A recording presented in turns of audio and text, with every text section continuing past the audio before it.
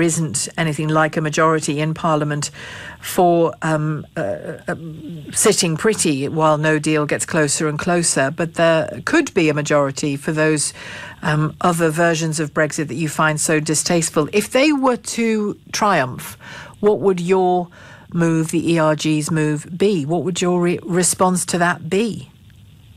So the issue with those other ones is that, so for example, the Norway-style deal or a customs union, none of those are things that the EU would agree without the context of a withdrawal agreement anyway. So I think it's, to be honest, pretty odious. We don't. To be fair, if I may, we don't know that for certain. No, but we don't know that for certain, do we? Because the last time there was talk of the withdrawal bill, the withdrawal deal being reopened, it was for a difficult change relating to the backstop.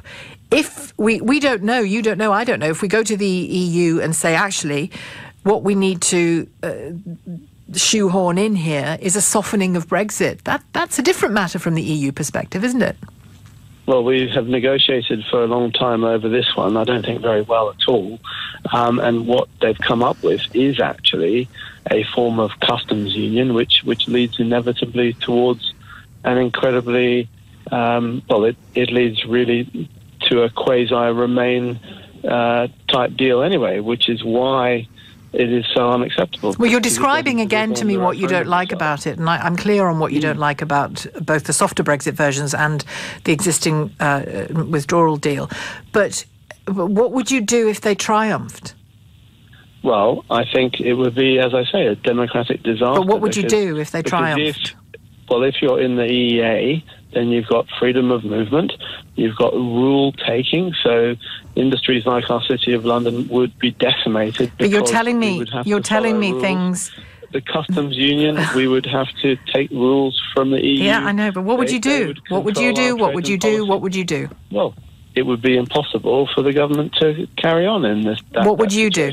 Impossible. What would you do? Well, I would want to side with the people who have put their trust in us. What would that look like you doing in Parliament? The right deal. What would that look like you doing in Parliament? We need to take each day as it comes and each step as it comes. You're one of those people without a plan, aren't you?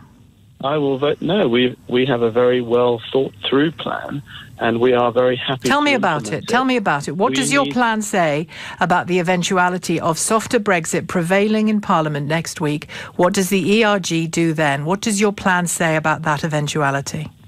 The law is that we leave at the end of next week. And the whole of Parliament is attempting to avoid that eventuality, and they come up with an alternative that the EU will accept. What do you do about that?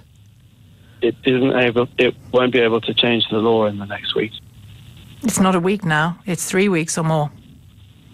Well, I disagree with that. The law is that we leave at the end of this week, and that is what we are working to.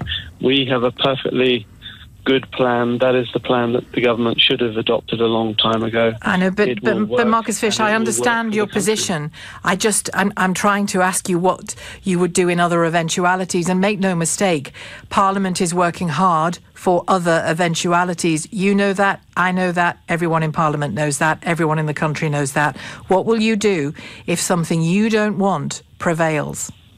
That's a hypothetical. I will focus on what the people want. And what the people want is for us to leave at the end of next week, not go into some other thing which is Remain by another name. That will be something that the people of this country just won't forgive. And I don't think that that's a position that the Conservative Party should even think putting itself in. Well, it is, isn't it? If David Lidington's having sincere meetings with MPs along those lines now, that's exactly what the Conservative Party's doing. Well, I think David Lidington is somebody who has never believed in the referendum result, and I am astonished that he's still in position, because he shouldn't be. What will you do? Well, we will continue to vote down things that are unacceptable for the country. I won't vote to put our country's head in a noose. That is what the withdrawal agreement would be. It's exactly the same with the single market and the customs union. Those are not leaving the EU.